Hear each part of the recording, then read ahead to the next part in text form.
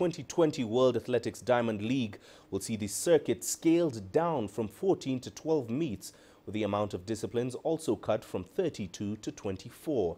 The 3,000-meter steeplechase is one of the 8 events axed from the Zurich final next year.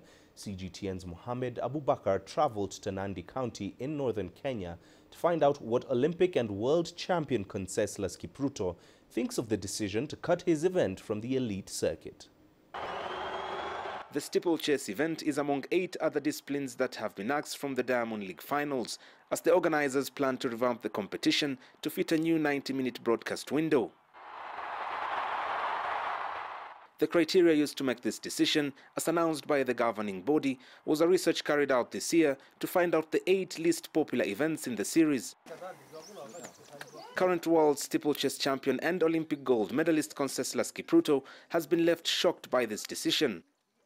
When they say it's not popular, I'm like shocked. Like when I remember last year in Zurich, the 3,000 meter steeplechase, and I remember the crowd when I was going to receive my trophy. They really cheered and they were like, they showed that the event was the popular event in the Diamond League.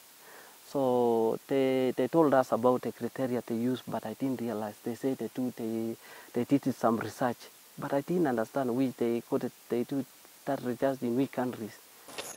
Kipruto's coach Japta Keter isn't happy either with the organizers' decision, claiming there would still be a fairer way to accommodate all events. It's a blow to us because they could have distributed the events in Diamond League equally, not to remove other events, because all athletes are equal. Many have viewed this move as a potential blow for the athletes in the dropped events, especially with next year's circuit preceding the Olympic Games in Tokyo. If we look at it now, the glass is half full, so we are optimistic of having a good program for all the distance runners, because some of the 3Ks will also be 5Ks, but not in the final. So in terms of making a good program towards Tokyo 2020, I don't see so many issues, but the trend is worrying. The trend is indeed worrying, not just for Conseslus Kipruto and the legacy he's built for the past 9 years, but also the long-term effect it will have on young athletes aspiring to become steeplechase runners in the future. After school, I was expecting to run in 1500 after some few years, and then I will stay to steeplechase.